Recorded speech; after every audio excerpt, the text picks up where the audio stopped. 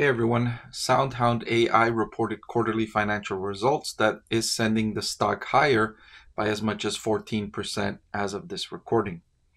I'll review the latest highlights from their quarterly earnings results.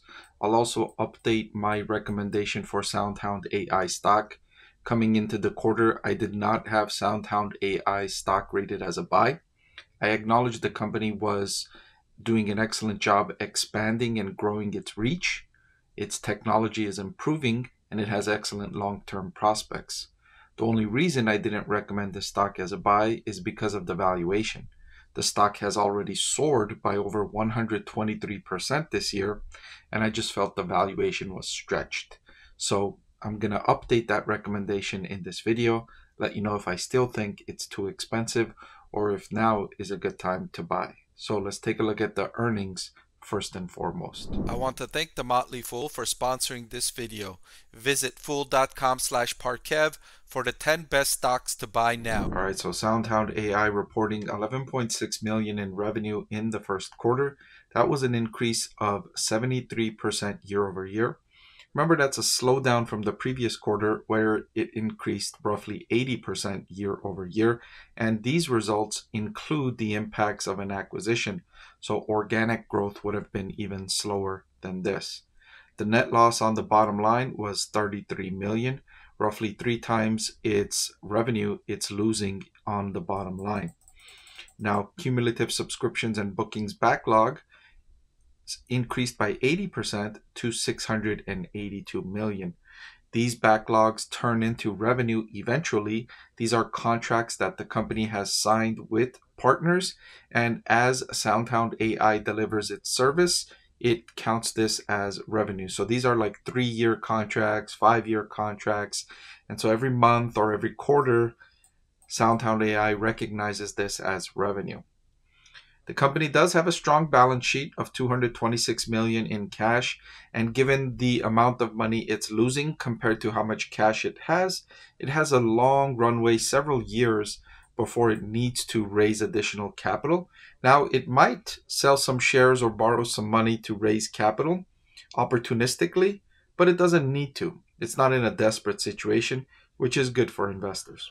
All right, SoundHound AI has some major partners, and in the latest quarter, its dynamic interaction drive-through AI interface went live with the global quick service restaurant brand. That's going to be exciting to see the development of that interface, see the progress, see if it leads to a greater subscription purchase, a greater revenue going forward. These types of developments are what you want to see as an investor. There's agreements also executed with a number of other large restaurant brands, including Church's Chicken. Now, I've often talked about SoundHound AI. One of the greatest use cases for SoundHound AI is for restaurants, working with restaurants, ordering ahead or ordering in the drive-through, where you can speak to the interface and order the thing that you want and then pick it up.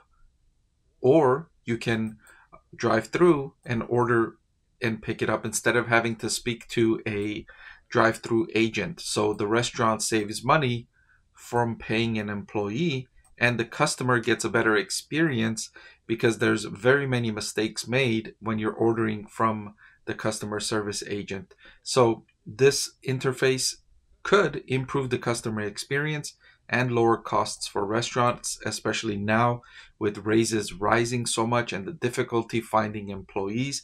There's such high turnover in these quick service restaurants. You're always needing to hire more and more people as people are quitting and turning over.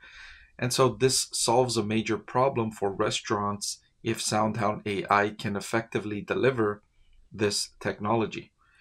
Applebee's also expanded its use of AI ordering across multiple franchisees, resulting in an additional 500 live locations.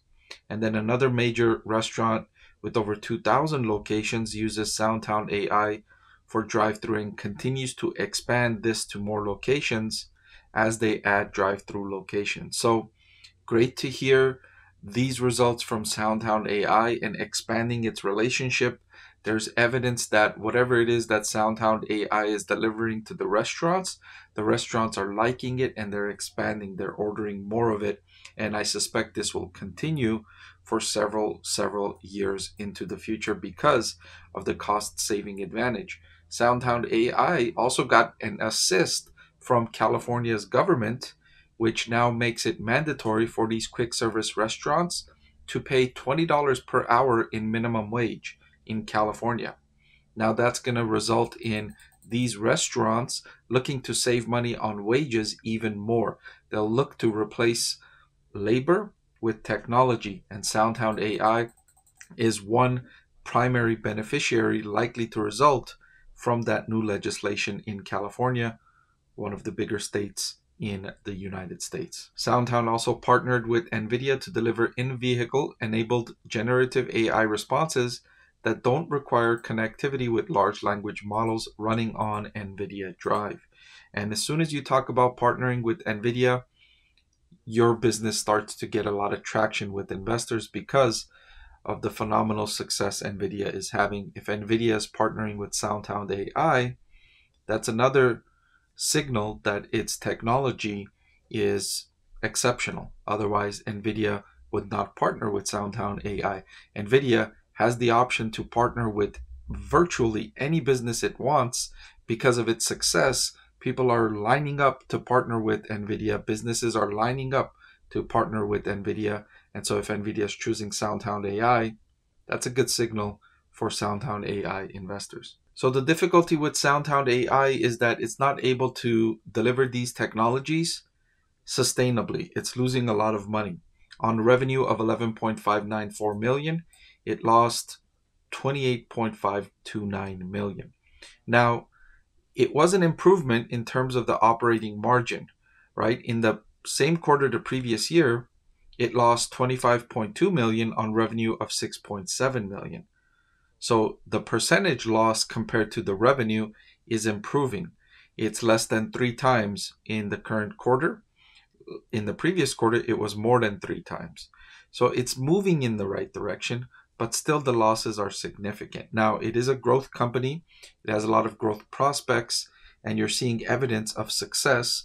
So I don't mind when companies like this are losing money if they're making that solid progress towards profitability, which SoundHound AI is making progress. Similar story with cash flow from operations. In the same quarter last year, it was negative 14.5 million. In the current quarter is negative 21.9 million. SoundHound did raise the revenue outlook for the rest of the year to be in the range of 65 to 77 million. It just slightly lifted the bottom end of that target. I'll share with you here. The previous estimate was 63 to 77 million.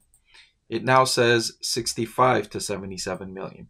So it lifted the bottom end of the target ever so slightly by 2 million and kept the top of the range the same at 77 million. So I mentioned that I did not have SoundHound AI stock rated as a buy. I had it rated as a hold. And I last updated that recommendation on April 28th. The stock price is up 123% year to date and is trading at a forward price to sales of 14.26. So despite its excellent prospects and its excellent progress, I still feel that the price is too expensive for me to recommend as a buy. It did move forward in the quarter. It was a good quarter for SoundHound AI, but I am keeping the stock rated as a hold for now. If you liked the video you just saw and you want to see more just like it, please subscribe to the channel. I can't keep this channel free without the support of viewers like you. And if you're already subscribed, thank you, and I appreciate your support.